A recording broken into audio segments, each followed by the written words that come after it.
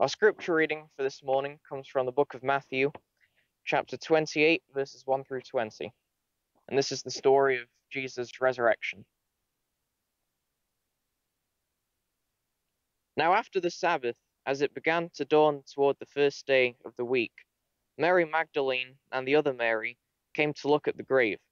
And behold, a severe earthquake had occurred, for an angel of the Lord descended from heaven, and came and rolled away the stone, and sat upon it.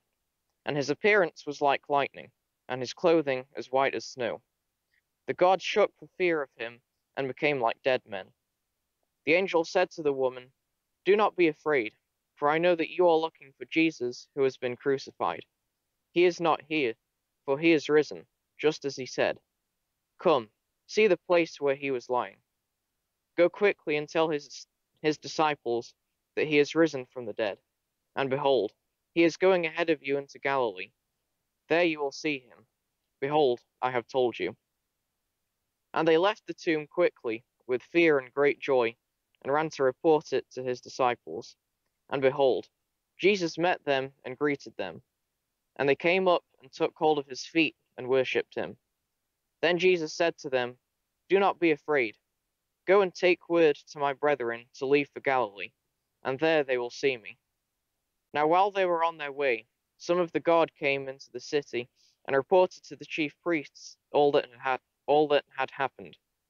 And when they had assembled with the elders and consulted together, they gave a large sum of money to the soldiers, and said, "You are to say, his disciples came by night and stole him away while we were asleep.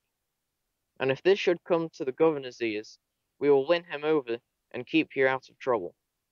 And they took the money and did as they had been instructed. And this story was widely spread among the Jews, and is to this day.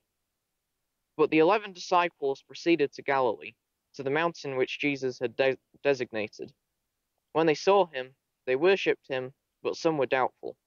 And Jesus came up and spoke to them, saying, "All authority has been given to me in heaven and on earth.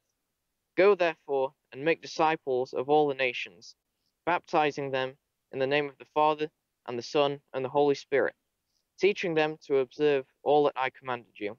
And lo, I am with you always, even to the end of the age." This is the word of God for the people of God.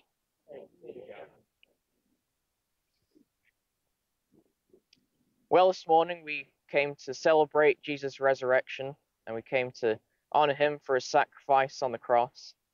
And this is one of the most important days in the year, because it's the day that Jesus won over death. He defeated death, and he allowed us to also defeat death. Because of his death and his sacrifice, we don't have to fear death. We know that when we die, we'll have an eternal life in heaven with him. And before I began making this message, I wondered why we have a sunrise service, why the service is at sunrise. And the reason behind it is because when Mary and the others went to the tomb to see Jesus, it was sunrise. The sun was rising, and a new day was beginning. And so it was God's plan for it to happen at that moment. You see, God plans everything, and his plan is always perfect. And so just like the new day was beginning, we also have a new heart when we find Christ. When they went to the tomb, Jesus was missing because he had risen and he was alive. And so when that day began, it was a great day because it was the day that Jesus rose from the dead and defeated death. And that's what we'll do when we become new. When we become new like the day was new, we also defeat death, and we no longer have to fear it.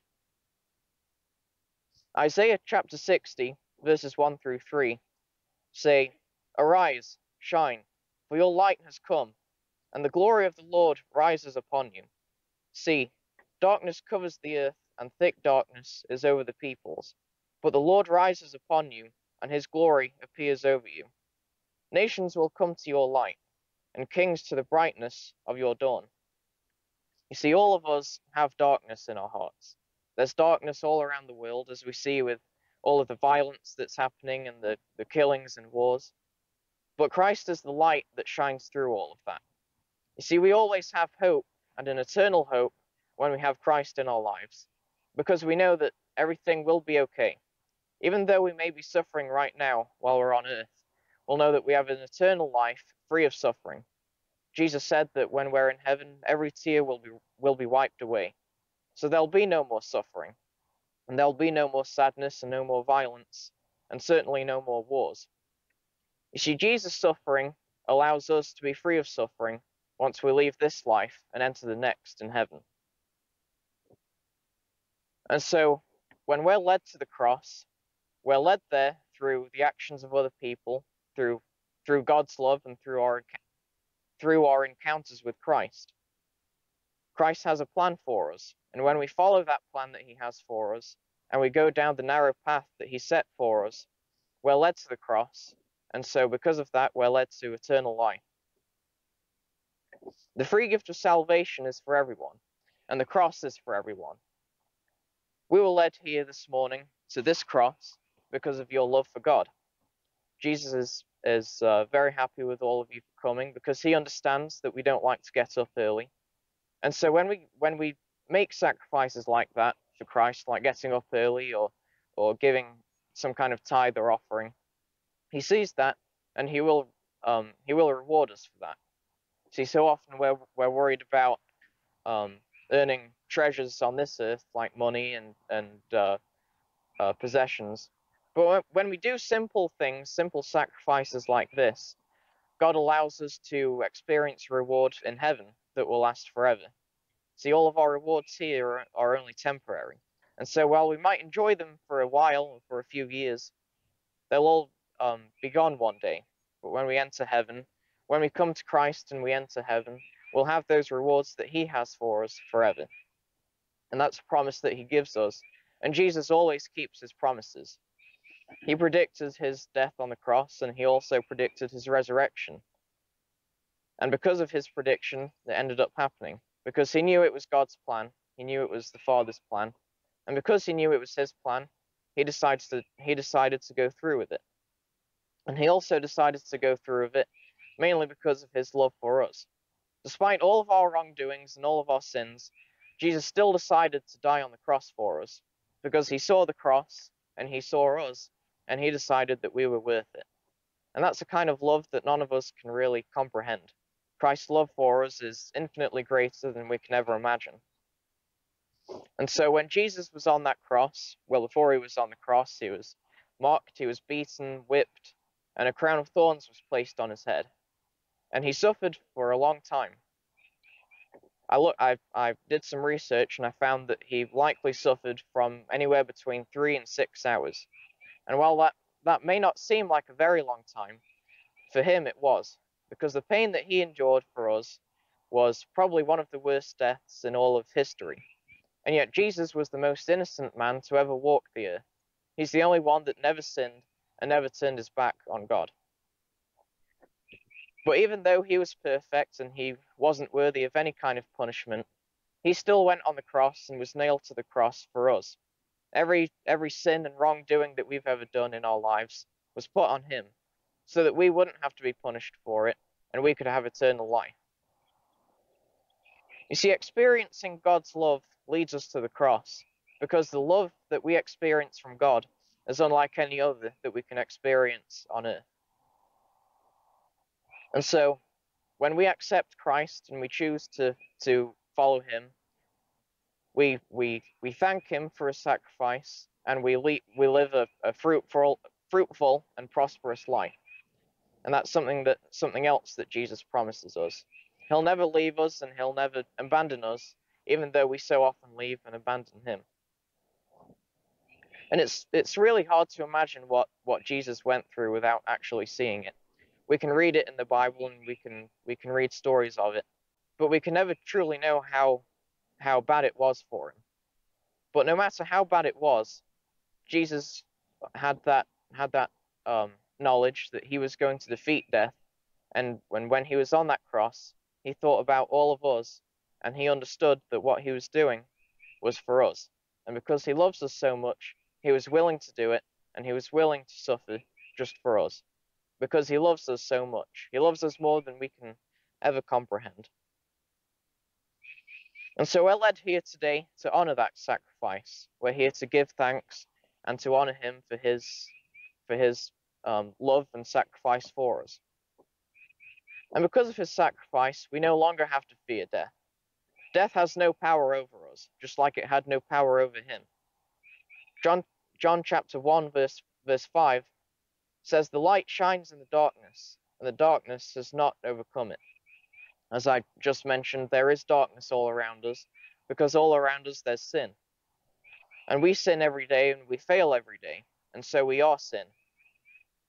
But when Christ's light pierces through the darkness, he enters our hearts, and he washes all of that sin and darkness away. All of the darkness that we have disappears because of his righteousness. We're cleansed through his blood and his sacrifice on the cross.